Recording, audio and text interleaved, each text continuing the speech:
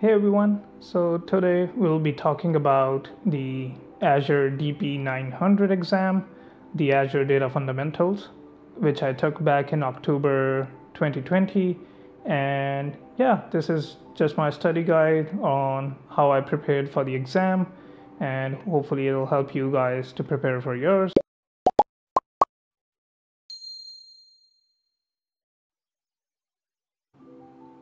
So yeah guys, let's talk about the Microsoft DP-900 exam, which is the Azure Data Fundamentals. So according to the Microsoft, candidates for the Azure Data Fundamentals certification should have foundational knowledge of core data concepts and how they are implemented using Microsoft Azure data services. And think it is pretty broad when kind of I did it, and I only used the Microsoft Learn for the preparation. I kind of didn't go with any like video-based courses, but the good news is that we do have a free course from one and only Andrew Brown at Free Code Camp's YouTube channel, which I think was published like 3 days ago.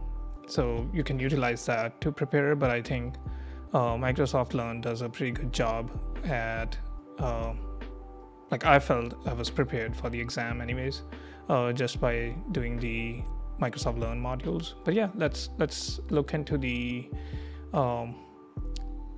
certificate kind of outline from Microsoft. So for the skills measured, there are 4 describe core data concepts, describe how to work with relational data on Azure, describe how to work with non-relational data on Azure, and describe an analytics workload on Azure. So if you look at the certification skills outline, this one basically is in depth for those 4 points that Microsoft mentioned. So the core data concepts cover 15 to 20% of your exam, and then the relational data side of things cover 25 to 30, and I think it's same for the non-relational data. Also, the analytics workload is 25 to 30%. So if we dive a bit deeper into these, you can kind of see what are the core data workloads. And I think me being not like from the data background, like this particular section was a bit tricky, but I'm glad Microsoft included it, because like I don't know any of these terms before. Like I've heard them, but to just get an understanding of what batch data, streaming data, and other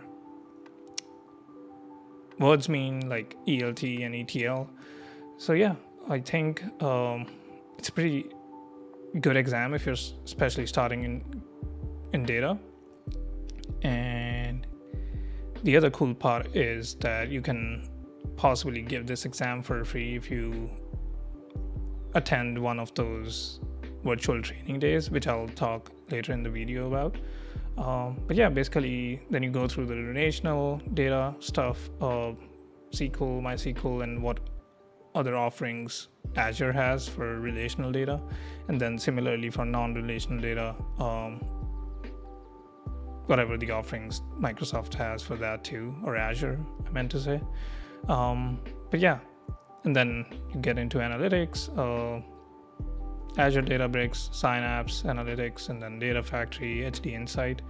I won't go more in depth because this is just a brief kind of video on how I prepared for the exam. So yeah, the first step what I do is go through the skills measured and an outline of the exam. And then, as I said, I just use the Learn modules.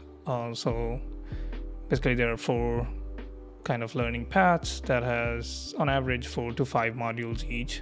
And yeah, I think these are really, I feel like Microsoft Learn is like really good, especially for any of the exams.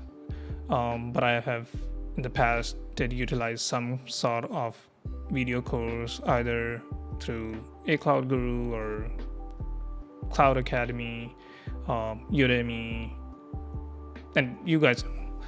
But yeah, for this, I kind of went just through Learn or Microsoft Learn, and I was like, yeah, I think I'll do a good job on the exam. So yeah, I think Microsoft Learn is pretty good, and is my primary resource for any of the Azure exams. But yeah, for the course, as I said, yeah, so Andrew just published his free Azure Data Fundamentals certification, DP-900 full course to pass the exam on Free Code Camp's YouTube channel. I'll post the link down below. But yeah, it's a 4-hour course, so I haven't gone through it yet. But yeah, I think given the past courses that I've taken for AWS or Azure, taught by Andrew, they were pretty good. So I'm pretty sure he did a good job.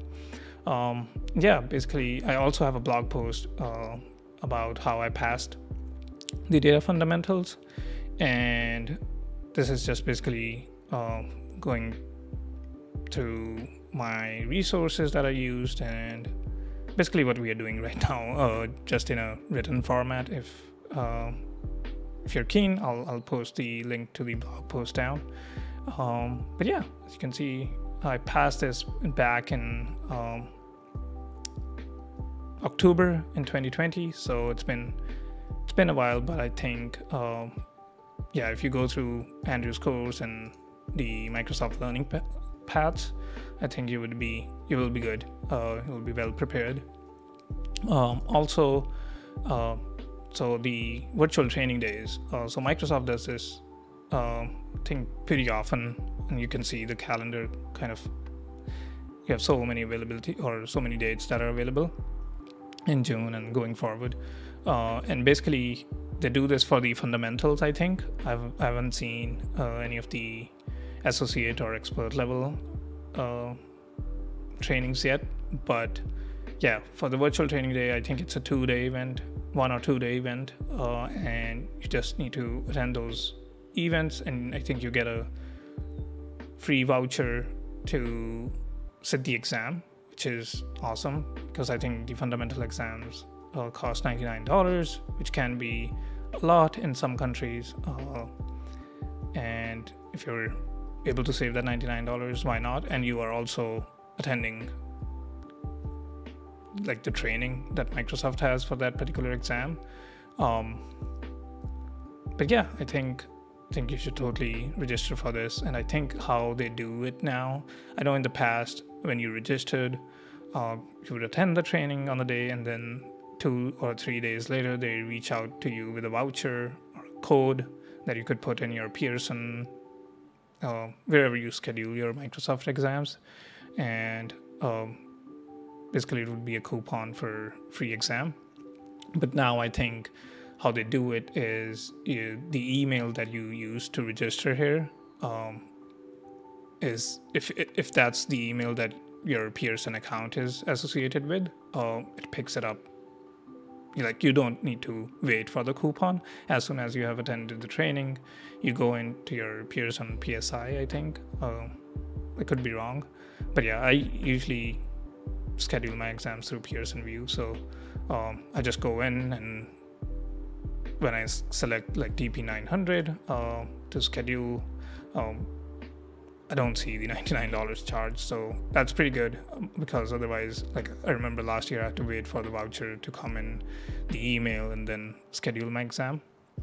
But yeah, this is a good way to save some money, and yeah, kudos to Andrew for publishing all these courses for free, and they're good quality, to be honest. I think he came out with 2 or 3 courses in the past week, if I'm not wrong. But yeah, go check it out, and I hope I kind of gave you a brief overview of the exam, and hopefully you'll pass it if you're setting it, and good luck with your preparations.